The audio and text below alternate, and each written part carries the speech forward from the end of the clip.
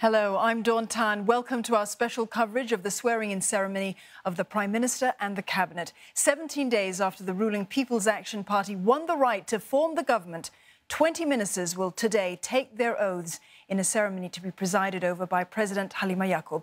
Also being sworn in will be the slate of senior ministers of state and ministers of state. We'll take you over now to the ceremonial venues.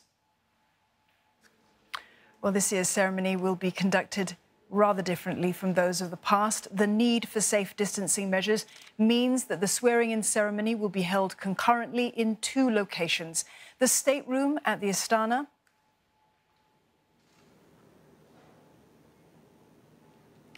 as well as the reception hall at Parliament House. Appointment holders to be sworn in today are divided between these two sites, where they and their spouses will be able to witness proceedings via a live video link between those two venues. Invited guests will witness proceedings from two other rooms at the Astana and at the Parliament House, respectively. Again, this is to ensure safe distancing due to the COVID-19 situation. Guests this evening include members of Parliament, former political office holders, ambassadors from ASEAN, judges, permanent secretaries, and chairmen of statutory boards.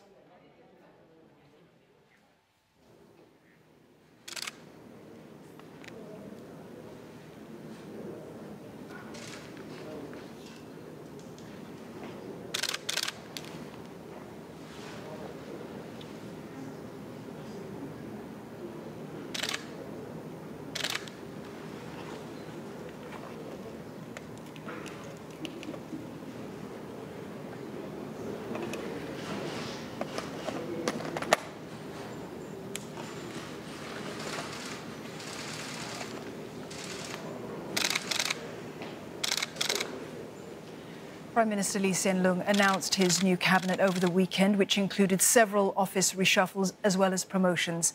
This swearing-in ceremony comes before Singapore's 14th Parliament to be convened later.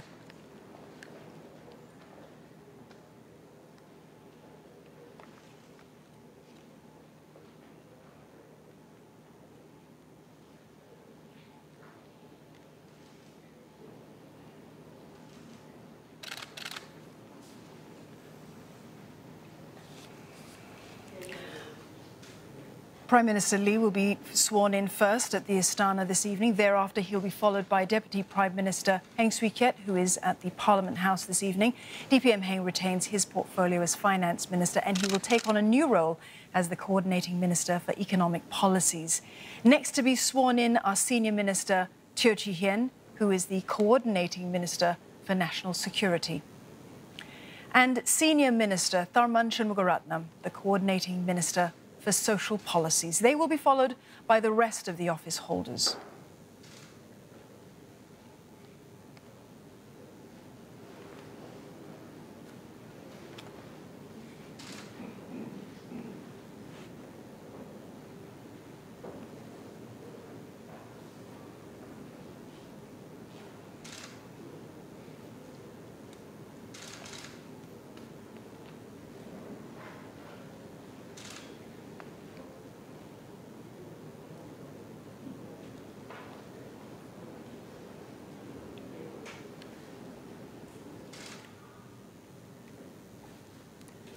Ladies and gentlemen, Mr. Mohammed Abdullah Al-Habshi.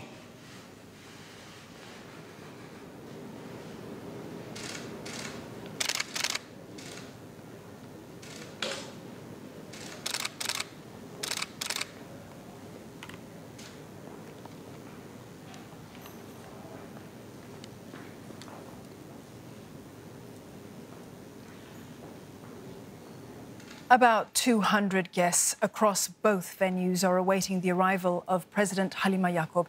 The swearing-in ceremony comes more than 2 weeks after Singapore's 13th general elections, where the PAP won over 61% of the popular vote. The new cabinet was unveiled on Saturday against the backdrop of the challenges brought about by COVID-19. In announcing his team, Prime Minister Lee said that the new cabinet seeks to balance continuity, exposure and renewal to lead Singapore through the current public health and economic crises and into the future. Several ministers will take on new portfolios as well. Prime Minister Lee said that this was to expose the office holders to different portfolios, to gain both breadth and depth, to understand the intricacies of the issues and to see things from different perspectives. While Mr. Lee has said he will step down from his position as Prime Minister during this term of office, he has also pledged to see through the COVID-19 crisis and to hand over Singapore in good working order to his successors.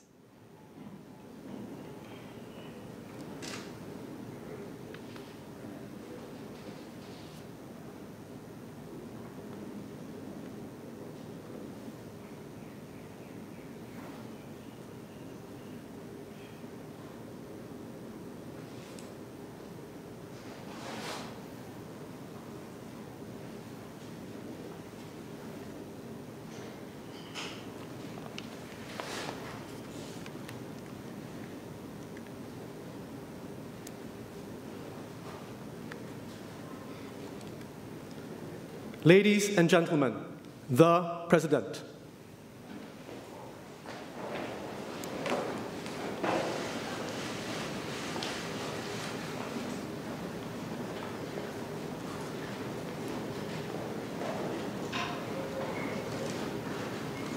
President Halimah Yacob is making her way to the oath table, accompanied by her aide-de-camp.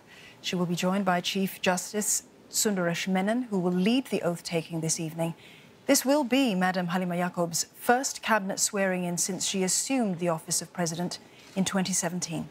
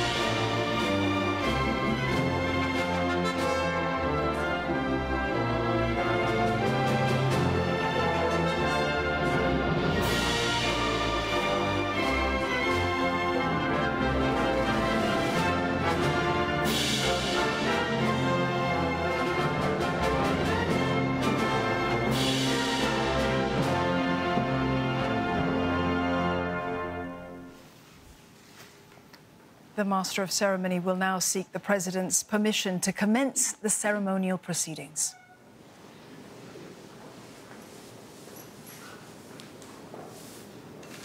Good evening, Madam President. May I have permission to proceed with the ceremony now?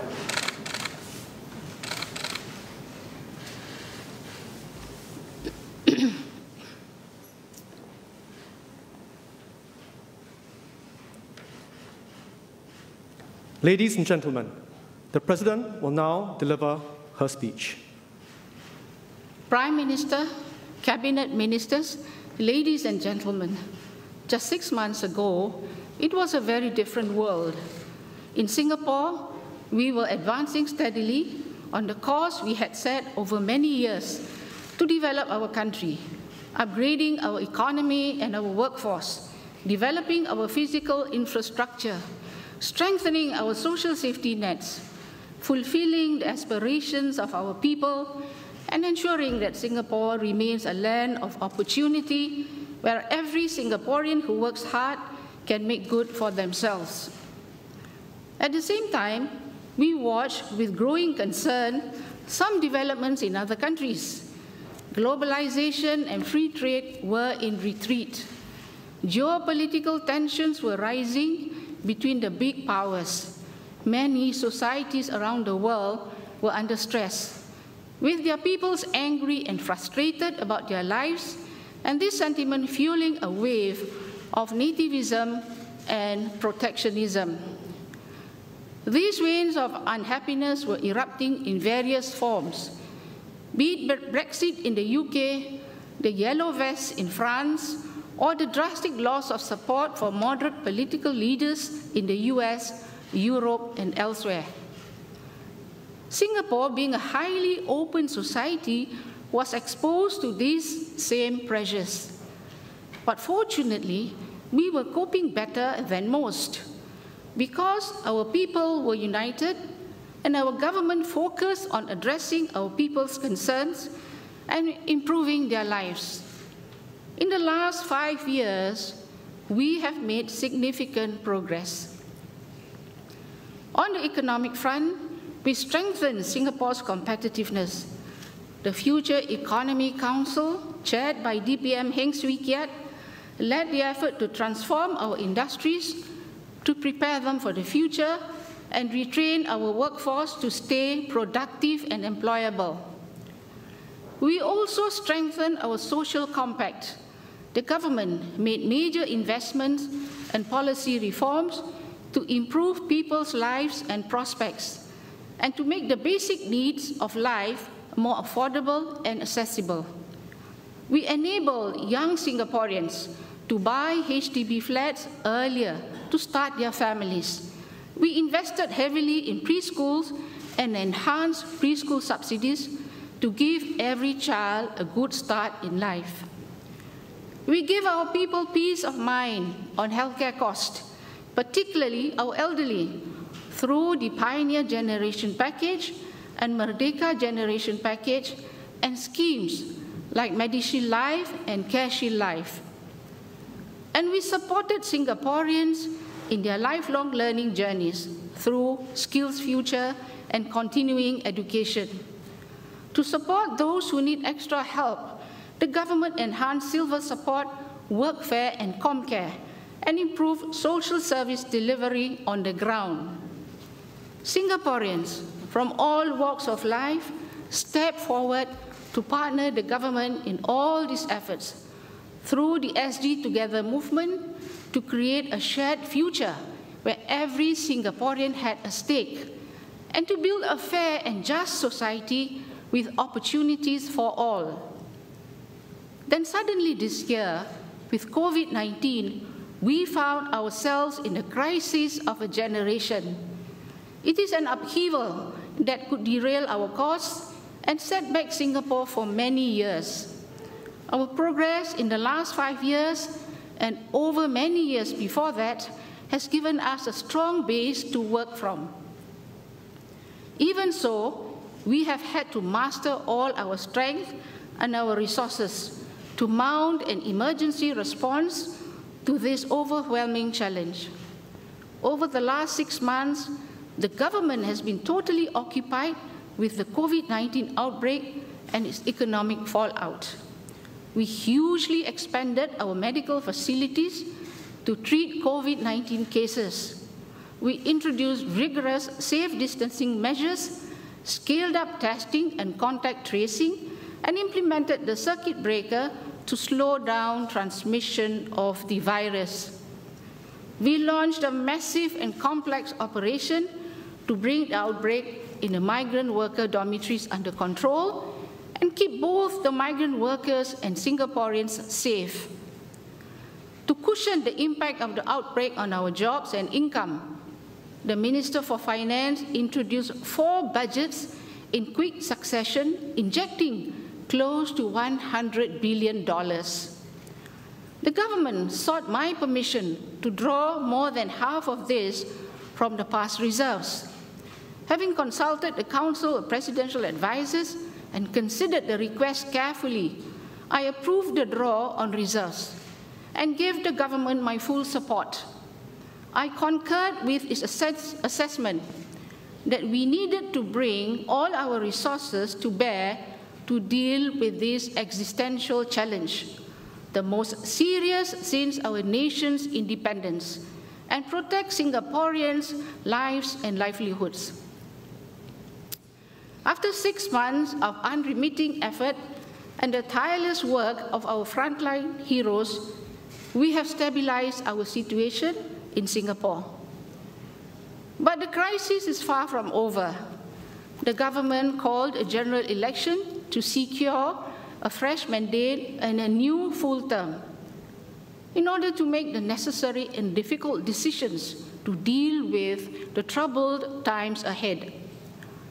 Now that the election is over, we must focus on the challenges and the agenda ahead. If anything good has come out of the COVID-19 pandemic, it is the reaffirmation of our Singapore spirit. Our resilience as one people has brought us through this crisis so far.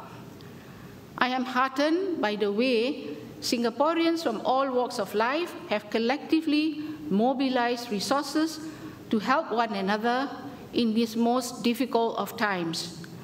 I am proud of how we have stood together in solidarity with one another. So for this next phase, I ask Singaporeans to similarly unite behind the government that we have elected and give it our full support to see Singapore through this crisis. Prime Minister, I have confidence that you and your team will steer Singapore safely through these tumultuous times so that we can resume our journey to build a better future for ourselves.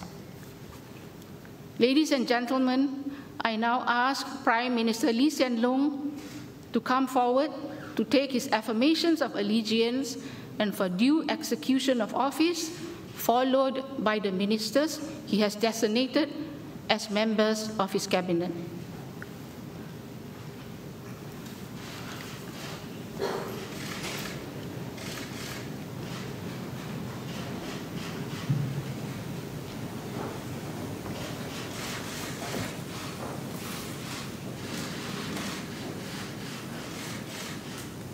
Chief Justice will witness the affirmations of allegiance and for due execution of office.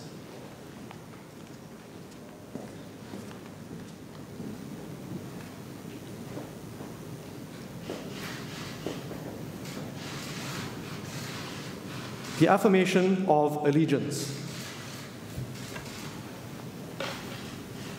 I, Lee Hsien Loong, having been appointed to the office of Prime Minister, do solemnly affirm that I will bear true faith and allegiance to the Republic of Singapore and that I will preserve, protect and defend the Constitution of the Republic of Singapore. The affirmation for due execution of office. I, Lee Hsien Loong, being chosen and appointed as Prime Minister of Singapore, do solemnly affirm that I will at all times faithfully discharge my duties as Prime Minister according to law and to the best of my knowledge and ability, without fear or favor, affection or ill will. Signing of the affirmations.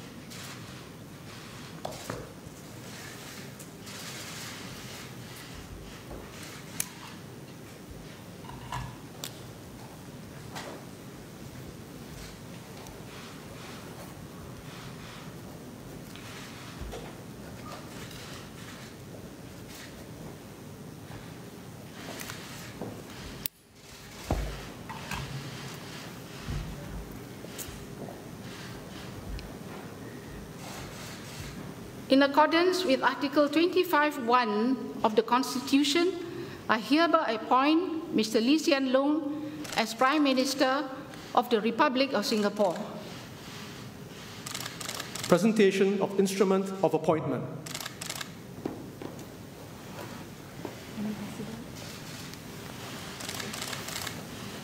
Thank you, Madam President.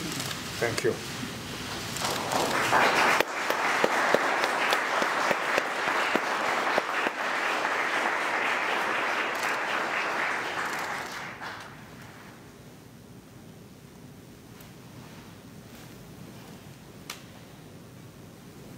In accordance with legal requirements, appointees at the Parliament House are kindly reminded to show the President the written oaths and affirmations through the camera before and after signing. Appointment and swearing in of the Deputy Prime Minister, Coordinating Minister for Economic Policies, and Minister for Finance.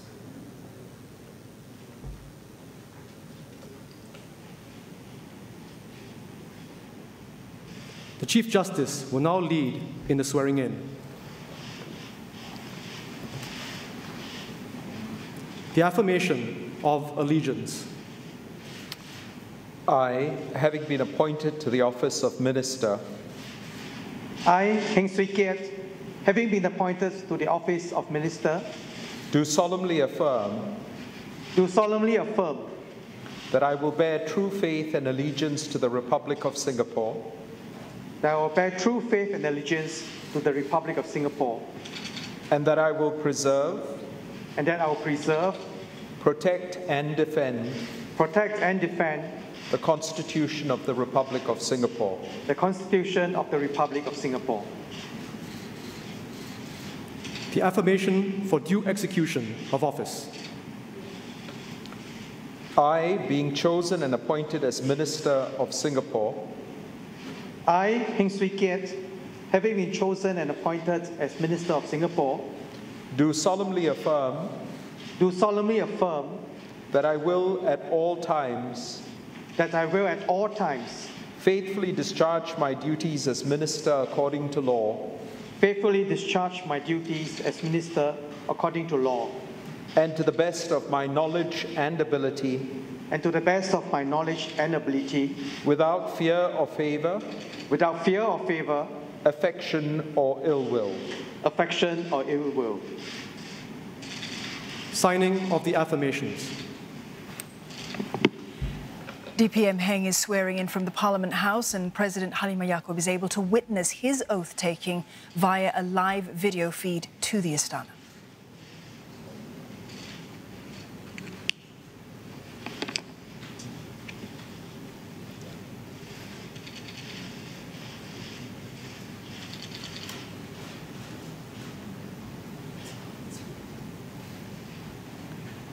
As advised by the Prime Minister and pursuant to Article 25(1) of the Constitution, I hereby appoint the person before me as a Minister of the Republic of Singapore.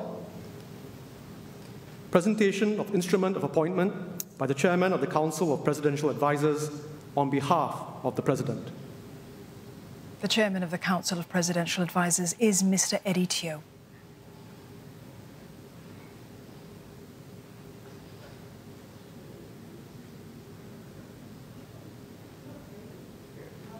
Mr. Heng Swee Keat, Deputy Prime Minister, Coordinating Minister for Economic Policies, and Minister for Finance.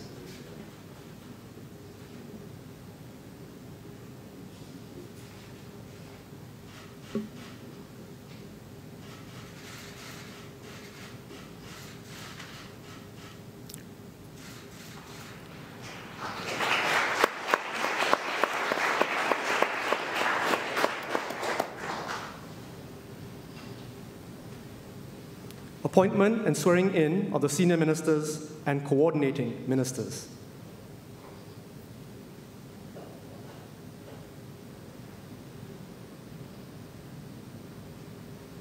The Chief Justice will now lead in the swearing in.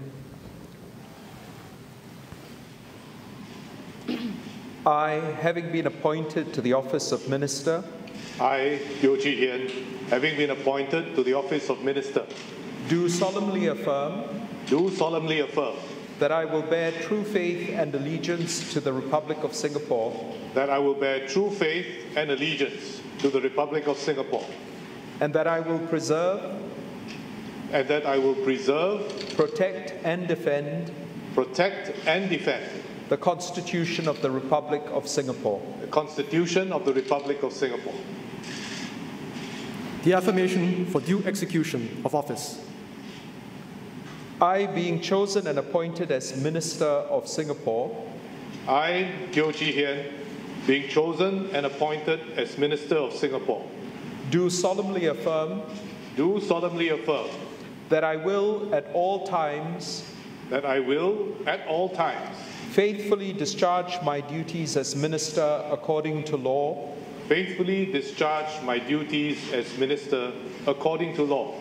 and to the best of my knowledge and ability, without fear or favor, affection or ill will. Signing of the affirmations.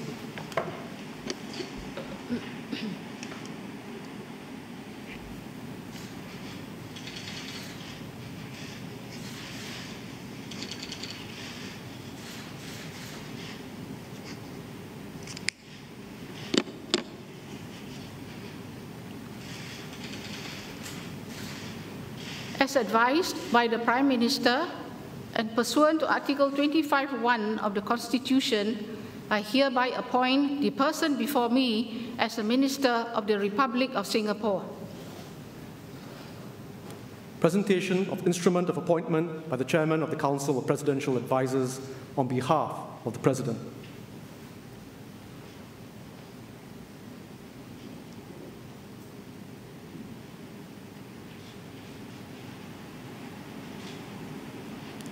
Mr. Teo Chee Hean, Senior Minister and Coordinating Minister for National Security.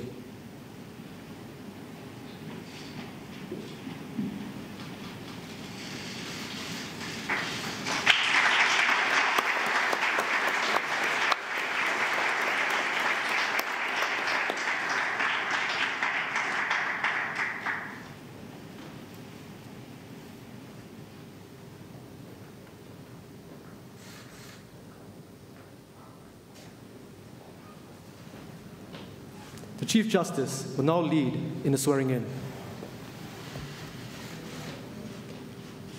I, having been appointed to the office of Minister, I, Tharman Shanmugaratnam, having been appointed to the office of Minister, do solemnly affirm that I will bear true faith and allegiance to the Republic of Singapore, that I will bear true faith and allegiance to the Republic of Singapore, and that I will preserve,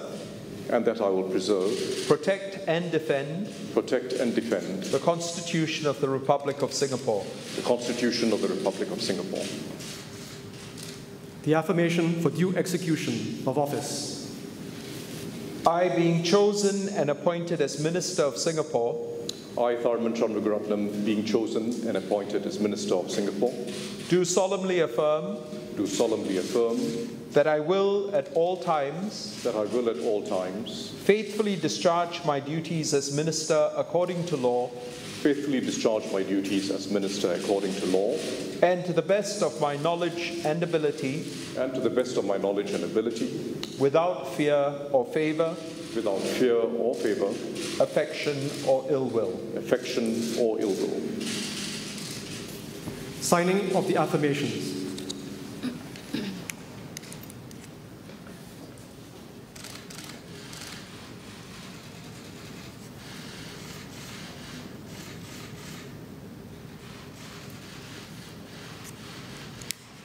As advised by the Prime Minister and pursuant to Article 25(1) of the Constitution, I hereby appoint the person before me as Minister of the Republic of Singapore.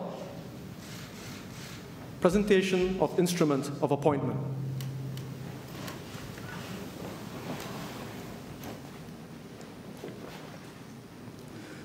Mr. Tharman Shanmugaratnam, Senior Minister and Coordinating Minister for Social Policies.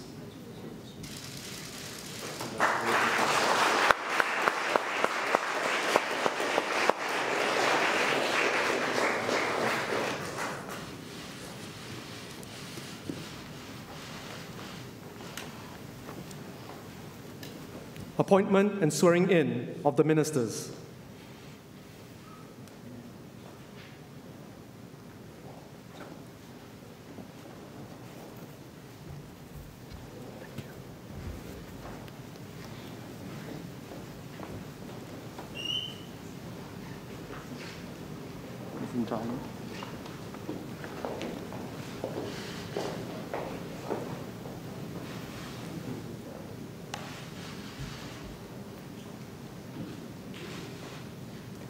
The oath and affirmation of allegiance.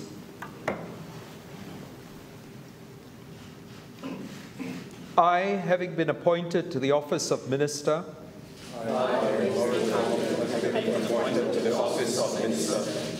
do solemnly swear or affirm that I will bear true faith and allegiance to the Republic of Singapore, and that I will preserve, protect, and defend the Constitution of the Republic of Singapore.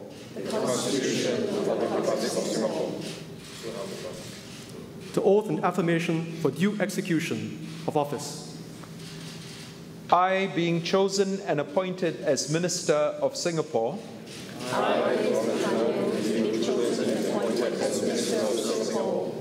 do solemnly swear or affirm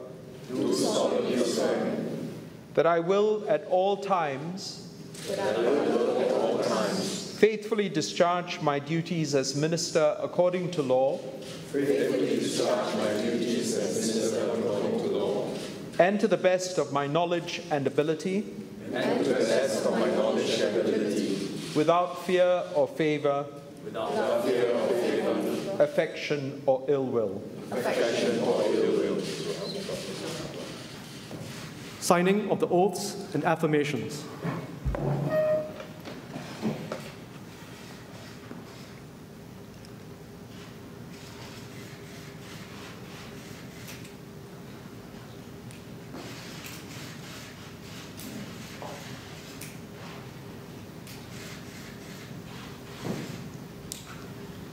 As advised by the Prime Minister and pursuant to Article 25(1) of the Constitution, I hereby appoint the persons before me as Ministers of the Republic of Singapore. Presentation of instruments of appointment.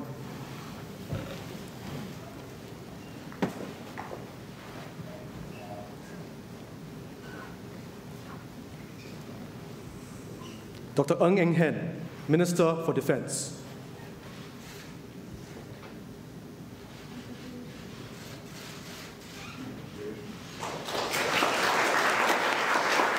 Mr. S. Iswaran, Minister for Communications and Information and Minister in charge of Trade Relations.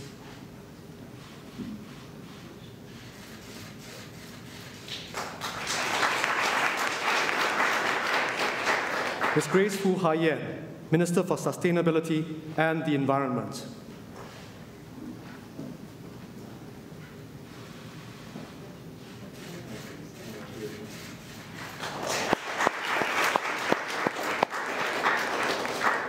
Mr. Lawrence Wong, Minister for Education and Second Minister for Finance.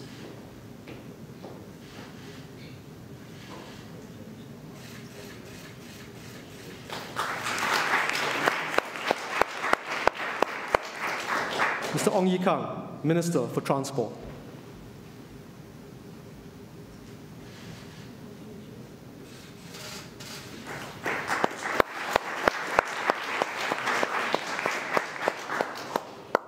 Mrs. Josephine Teo, Minister for Manpower and Second Minister for Home Affairs.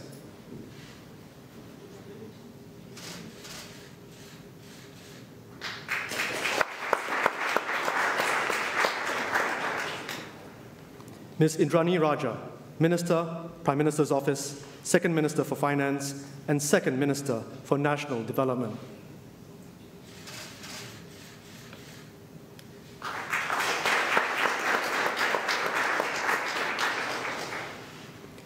Dr. Muhammad Maliki bin Osman, Minister, Prime Minister's Office, Second Minister for Education, and Second Minister for Foreign Affairs.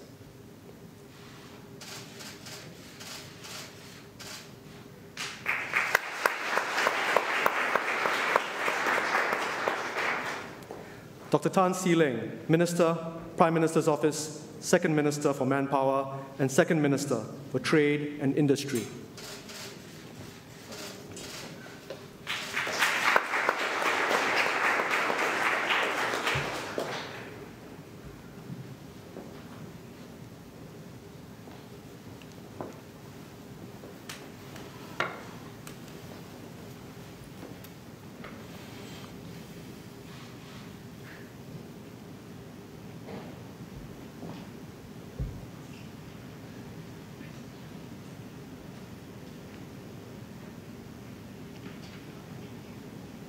The Chief Justice will now lead in the swearing-in.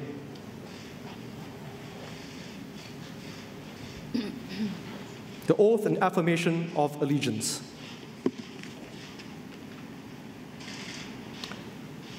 I, having been appointed to the office of Minister,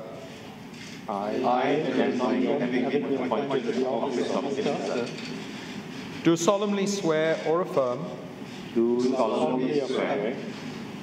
that I will bear true faith and allegiance to the Republic of Singapore, that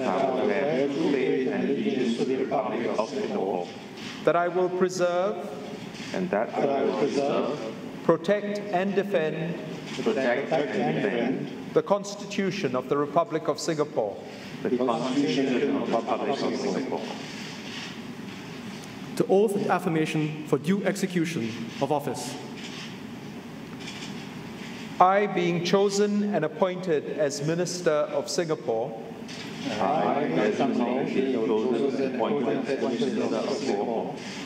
do solemnly swear or affirm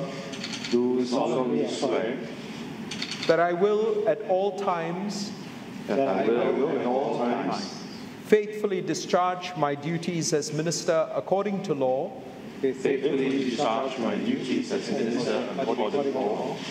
and to the best of my knowledge and ability, without fear or favor, affection or ill will. So help me God. Signing of the oaths and affirmations.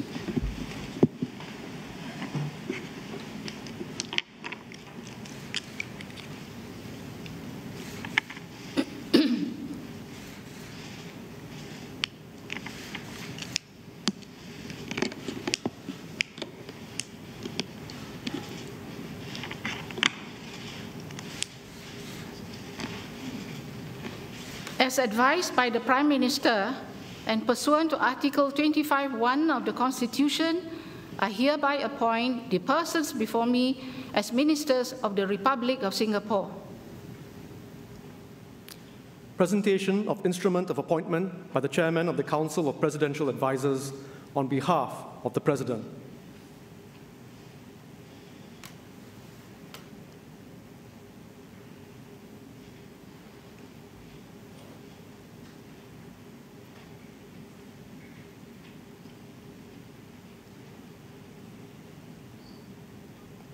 Dr. Vivian Balakrishnan, Minister for Foreign Affairs.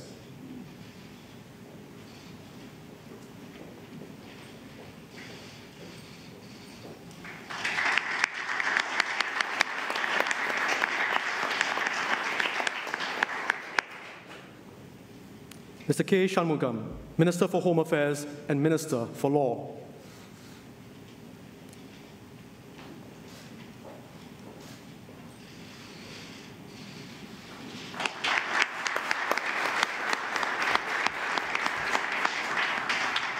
Mr. Gan Kim Yong, Minister for Health.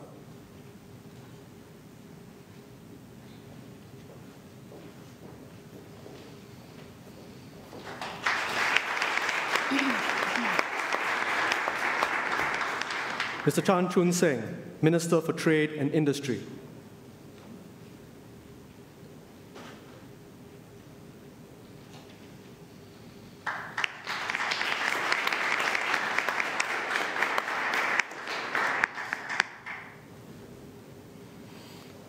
Mr. Masakos Zulkifli, Minister for Social and Family Development and Second Minister for Health.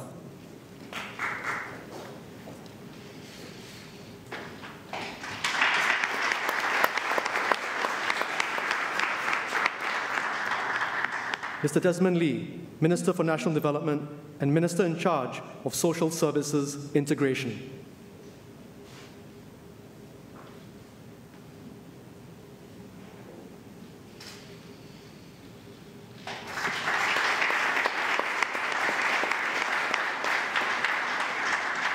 Mr. Edwin Tong, Minister for Culture, Community and Youth, and Second Minister for Law.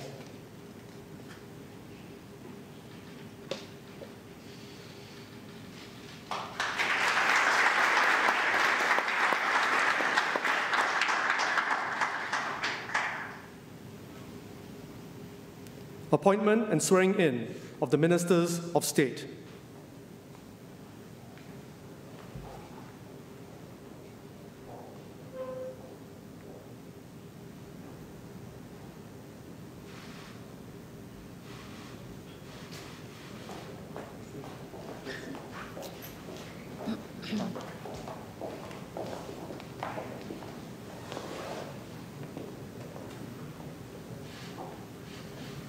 The Chief Justice will now lead in the swearing in, the oath and affirmation of allegiance.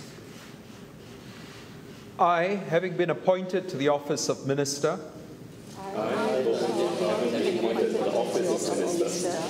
do solemnly swear or affirm that I will bear true faith and allegiance to the Republic of Singapore, that I will preserve, protect and defend the Constitution of the Republic of Singapore.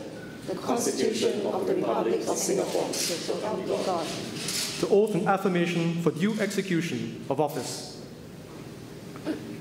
I, being chosen and appointed as Minister of Singapore,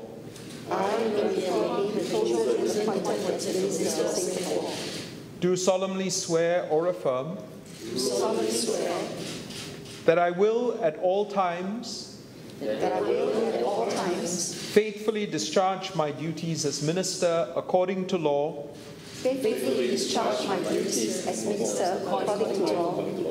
and to the best of my knowledge and ability,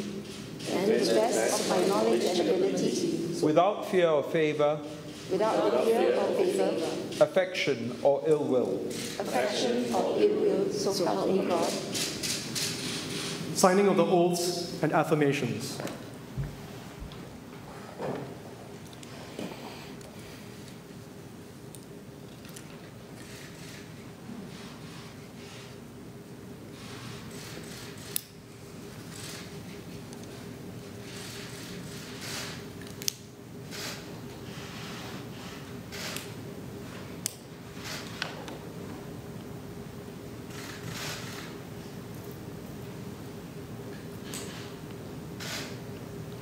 As advised by the Prime Minister and pursuant to Article 25(1) of the Constitution, I hereby appoint the persons before me as Ministers of the Republic of Singapore. Presentation of instruments of appointment.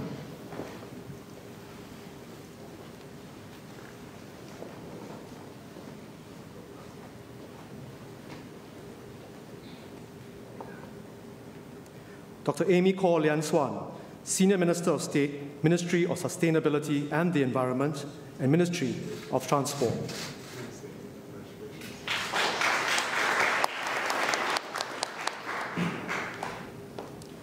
Dr. Koh Poh Koon, Senior Minister of State, Ministry of Health.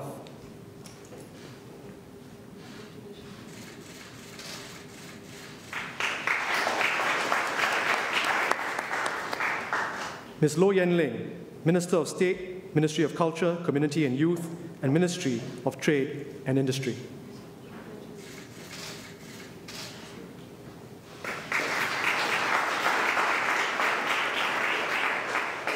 Ms. Sun Xueling, Minister of State, Ministry of Education, and Ministry of Social and Family Development.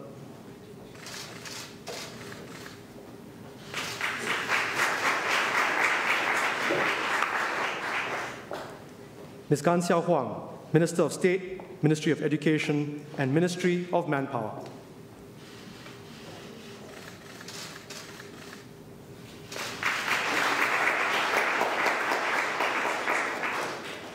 Mr. Tan Kiat Hao, Minister of State, Prime Minister's Office, and Ministry of National Development.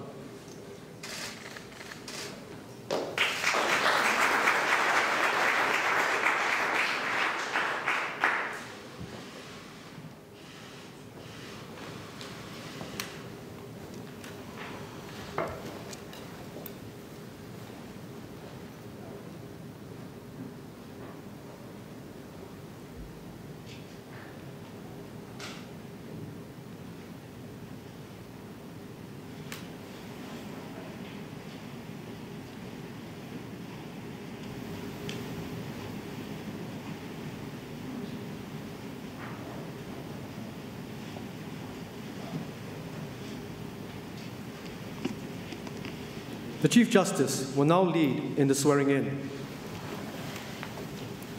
The oath and affirmation of allegiance.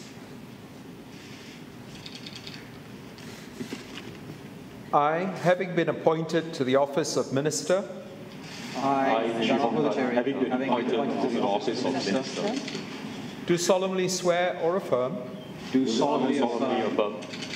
that I will bear true faith and allegiance to the Republic of Singapore, that I will bear true faith and allegiance to the Republic of Singapore, and that I will preserve,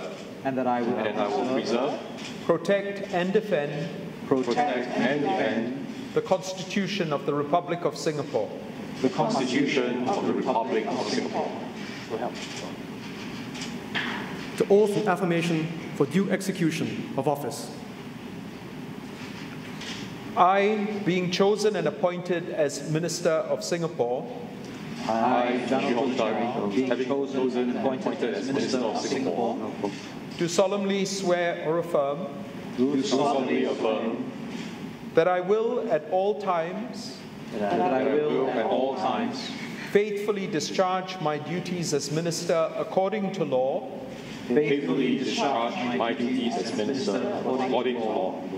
and to the best of my knowledge and ability,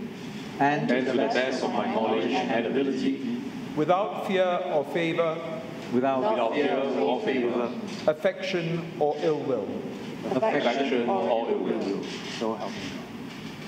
Signing of the oaths and affirmations.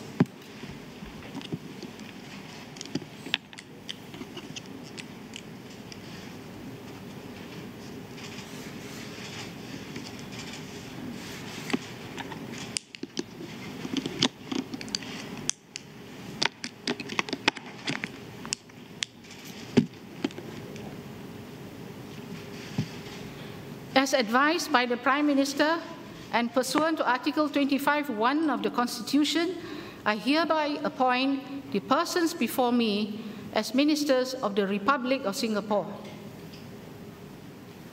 Presentation of instrument of appointment by the Chairman of the Council of Presidential Advisers on behalf of the President.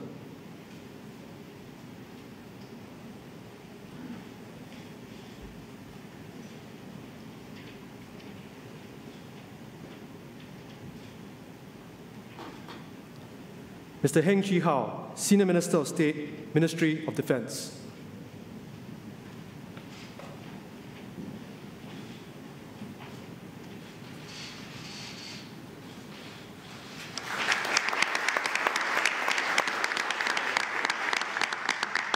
Ms. Sim Ann, Senior Minister of State, Ministry of Communications and Information, and Ministry of National Development.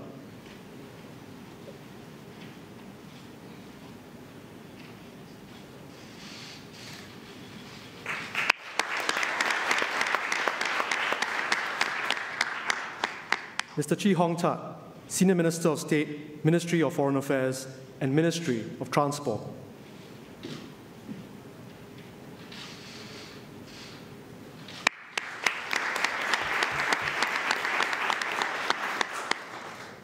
Dr. Janil Puthucheary, Senior Minister of State, Ministry of Communications and Information, and Ministry of Health.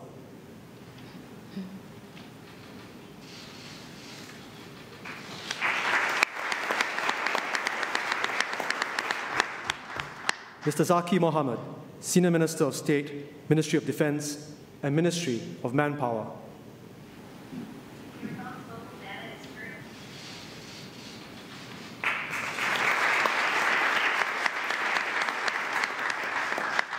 Associate Professor Muhammad Faisal bin Ibrahim, Minister of State, Ministry of Home Affairs, and Ministry of National Development.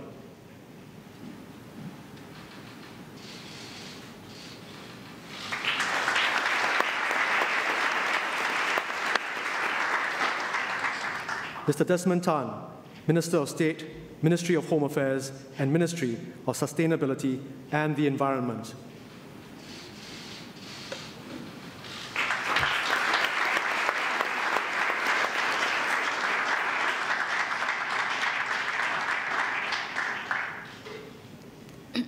Madam President, ladies and gentlemen, the Prime Minister will now deliver his speech, first in Malay, then Chinese, and English. Madam President, Ministers and Members of Parliament, fellow Singaporeans, good evening. Let me start in Malay. Saudara-saudari sekalian, kita baru sahaja melalui pilihan raya umum yang genting, yang berlangsung di tengah-tengah sebuah krisis segenerasi. Saya dan pasukan saya ingin mengucapkan terima kasih kepada rakyat Singapura kerana memberi kami kepercayaan untuk menggalas tanggungjawab yang sangat berat ini. Kami akan menggunakan mandat ini untuk bertindak secara berhemah dan penuh tanggungjawab bagi pihak anda demi menangani cabaran-cabaran besar yang mendatang. Saya dan pasukan saya berazam untuk membawa Singapura keluar daripada krisis ini dengan selamat. Bersama-sama, kita akan menjadi lebih teguh selepas ini. COVID-19 terus menjadi krisis hebat yang sedang melumpuhkan dunia termasuk Singapura dari segi kesihatan dan ekonomi. Keadaan ekonomi sejagat dijangka terus suram. Banyak lagi pekerjaan akan hilang.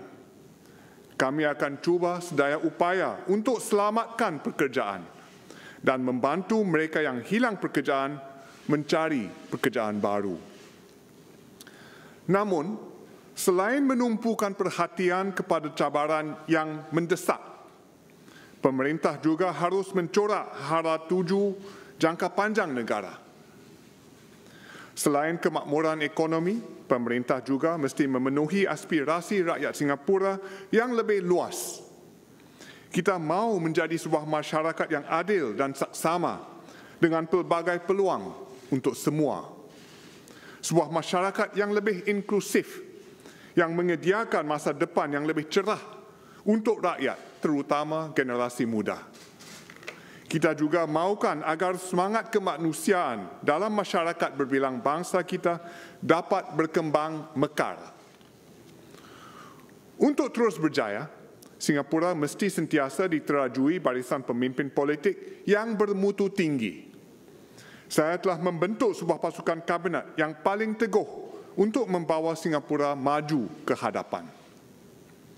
Tugas kabinet dan pemerintah baru kita telah pun bermula.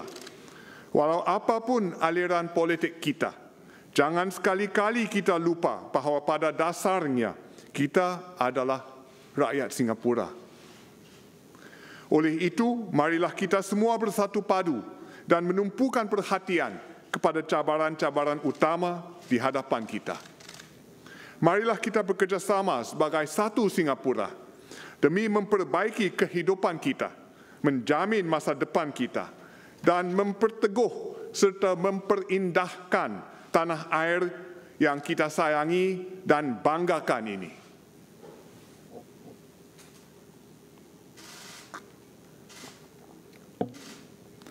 各位同胞，大家晚上好。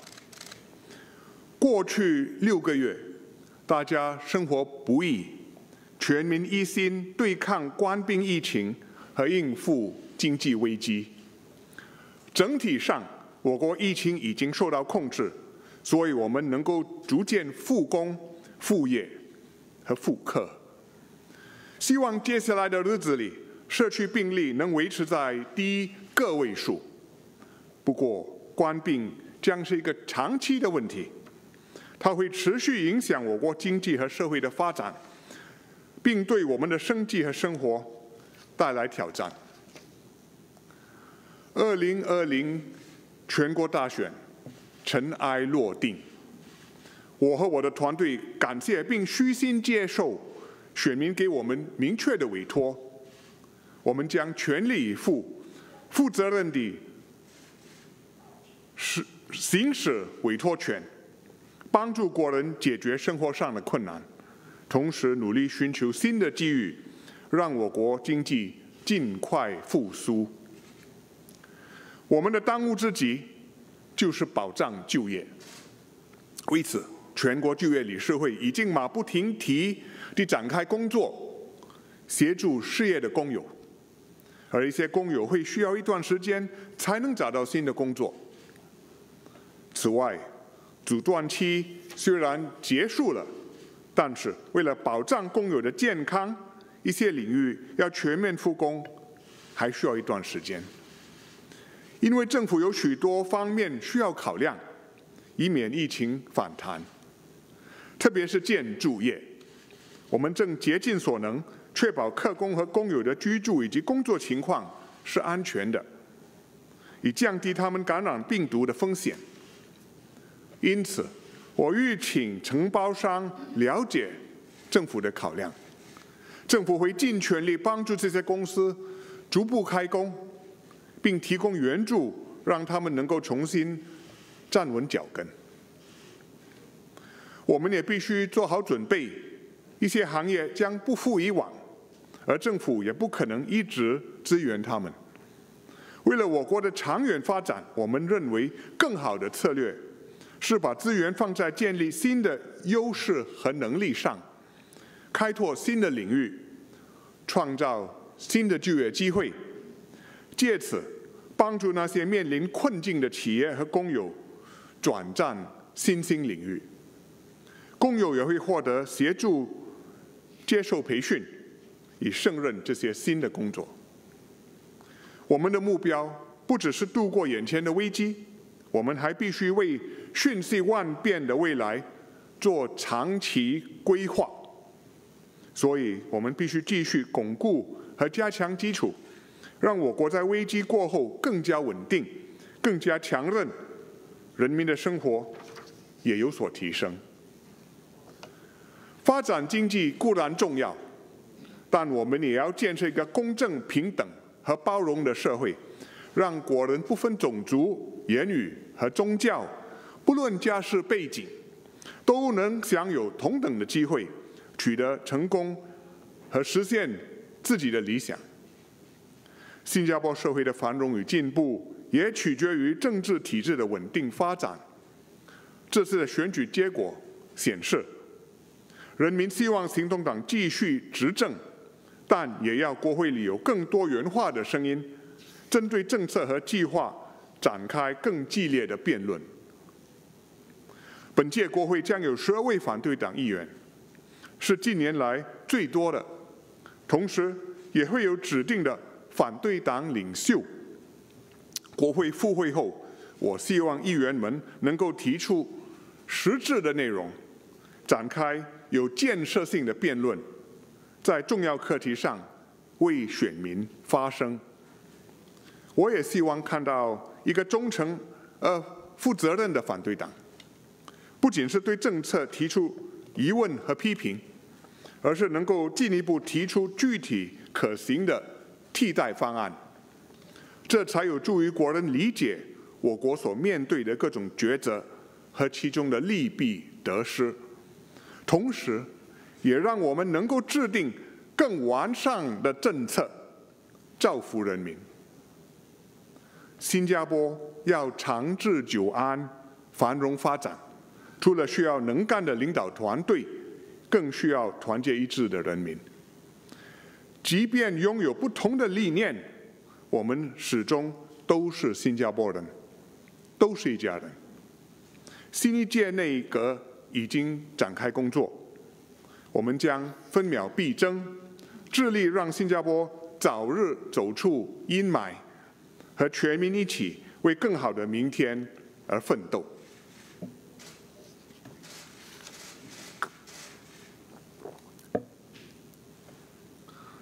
Madam President, fellow Singaporeans, Singaporeans have just gone through a crucial general election held in the midst of a tremendous crisis.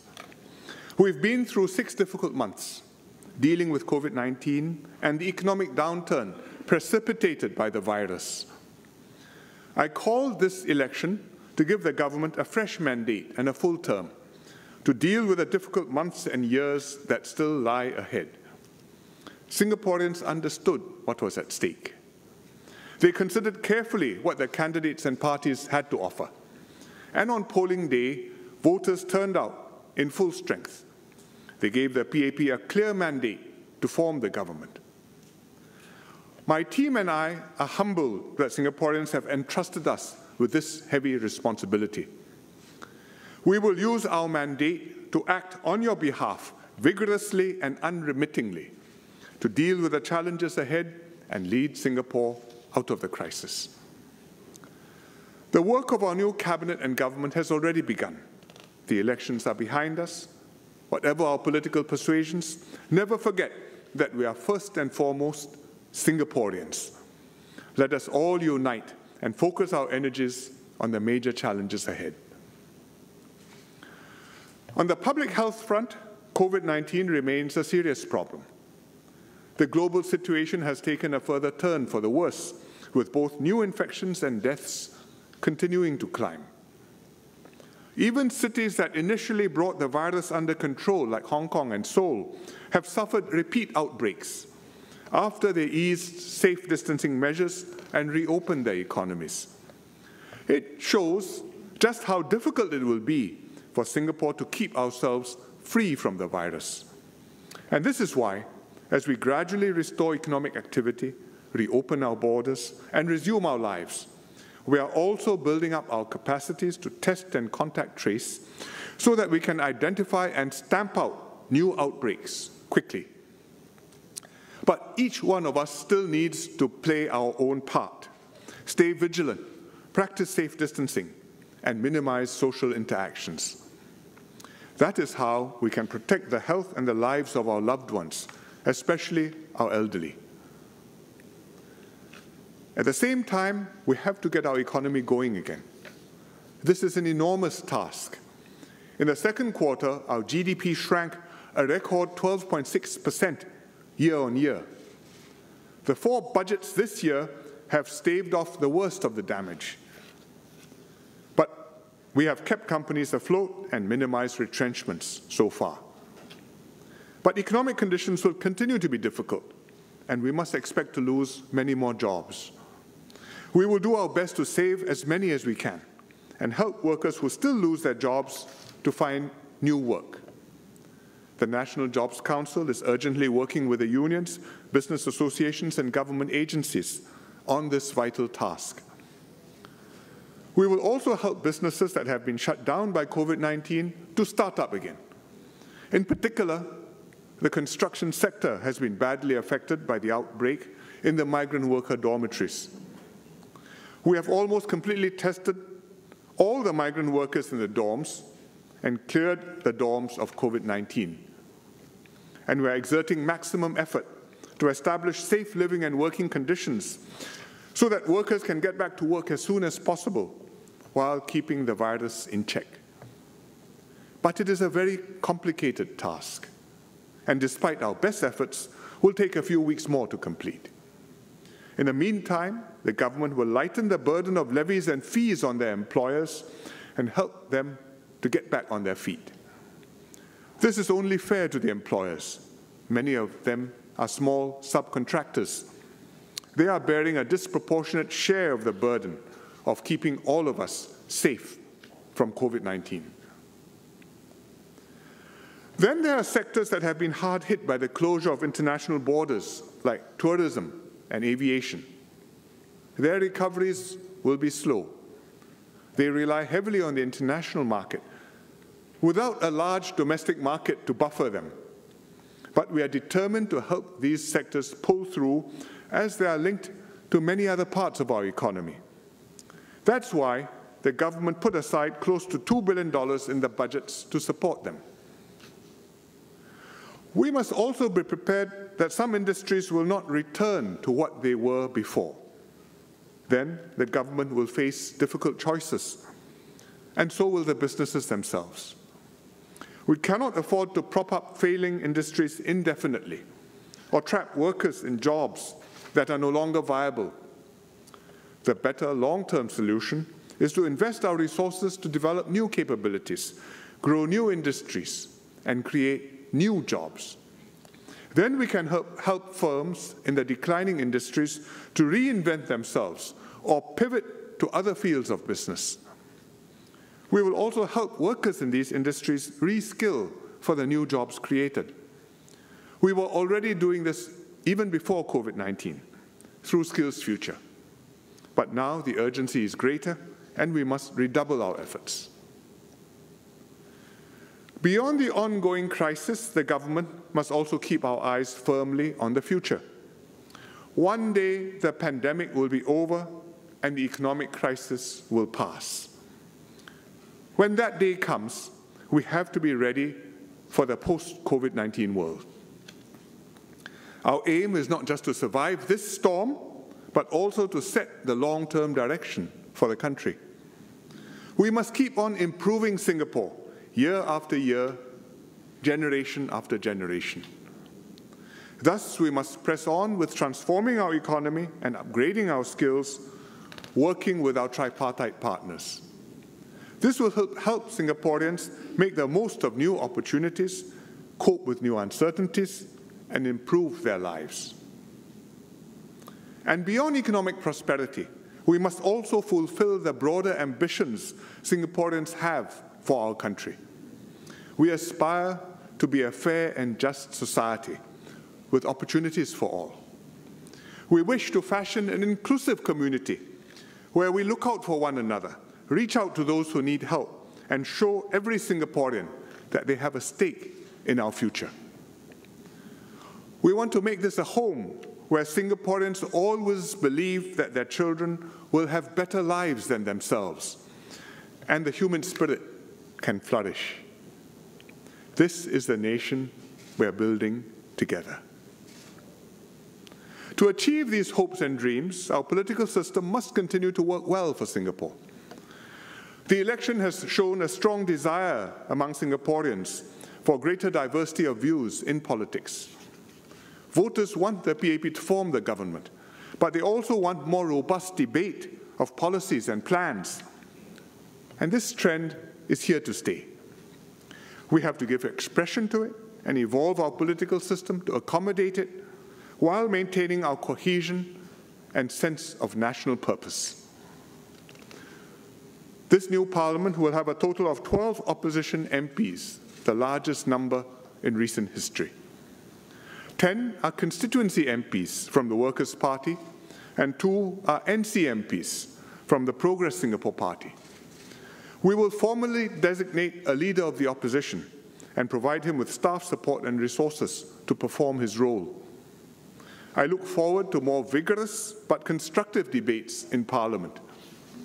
I hope our colleagues across the aisle will step up to play their role of a responsible and loyal opposition.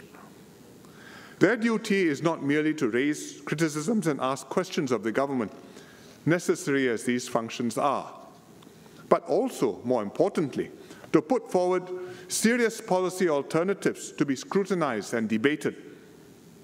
This way, we can help voters better understand the issues, choices, and trade-offs. And in the process, improve policies and plans and deliver better outcomes for Singapore. Good politics depends not only on sound institutions, but also on high-quality political leadership. More than other countries, Singapore needs leaders who are capable and committed. Men and women who have the courage of their convictions, who command the respect of Singaporeans, and who can mobilize the population to achieve great things together. In this election, you have voted for me and my PAP team. With your mandate, I have formed the strongest cabinet I could to take Singapore through this crisis and beyond. The cabinet I have formed is a multiracial team, reflective of our multiracial society. 7 out of 20 full ministers are non-Chinese. We have been sworn in before the President, with a Chief Justice in attendance, who both belong to minority communities. There can be no more vivid demonstration of how our meritocratic system works and the lengths we have gone to ensure equal treatment and opportunities for every citizen, regardless of race, language, or religion. My cabinet also includes ministers and office holders from successive generations. The more senior ones have seen Singapore through past crises and can offer valuable guidance and views to help overcome the challenges we now face. The younger ministers are increasingly taking the lead, setting the agenda and engaging Singaporeans, for example, through the SG Together movement and the Emerging Singapore conversations. They've also been leading our COVID-19 response and gained confidence dealing with the complex challenges of the pandemic. The new office holders will bring with them fresh ideas and perspectives and work hard to master the issues. It is a team that Singaporeans can be confident in and one that will walk with you every step of the way. Madam President, I have spent my entire adult life in public service. I will continue to devote myself to my country and people, drawing strength and purpose from the support of Singaporeans, young and old. My aim is to see through this crisis and hand over Singapore intact and in working order into good hands who can take the country further forward. I ask Singaporeans to extend to the younger ministers the same support that you have given me all these years. But leadership renewal is a never-ending task. We continue to need more good people from every generation to step forward, stand for election, and serve our country. Singapore must have leaders who can take the rough and tumble of politics and who will commit all their energies to work and fight for what they believe in. Only with an exceptional leadership team working closely with Singaporeans can we continue to stand out in the world. We have achieved what few countries have in our 55 years since independence: a peaceful, multiracial society, vastly better lives for all, emerging stronger and resolving to do better after every crisis that has hit us. Let us now come together as one Singapore, keep improving our lives, securing our future, and building a nation we can all be proud to call home. Thank you.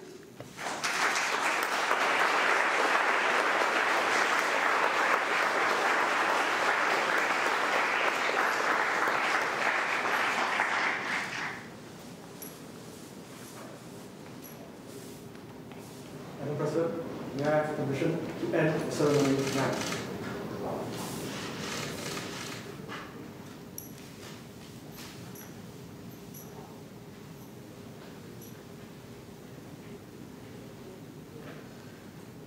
Ladies and gentlemen, the national anthem.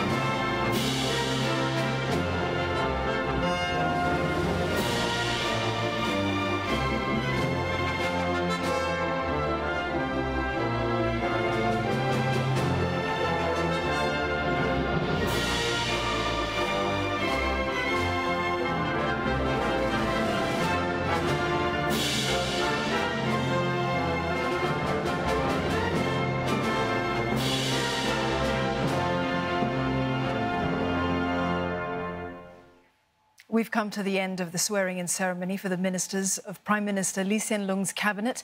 The ceremony, held this evening at the State Room of the Istana and at Parliament House, was conducted this evening as no other swearing-in in history involving safe distancing due to the COVID-19 situation. Now, the ceremony was presided over by President Halimah Yacob, and she remarked in her speech that if anything good has come out of the COVID-19 pandemic, it is the reaffirmation of our Singapore spirit. Our resilience as one people, she said, has brought us through this crisis so far. And in his speech, the Prime Minister gave a somber reminder that the COVID-19 situation, it remains a serious problem. And he reminded Singaporeans of the need to stay vigilant. Now, he spoke of the continued dire economic challenges that we face. The task, he said, is enormous. And he cautioned that we must prepare that some industries, they won't return to what they were before, and that government and businesses, they may face difficult choices.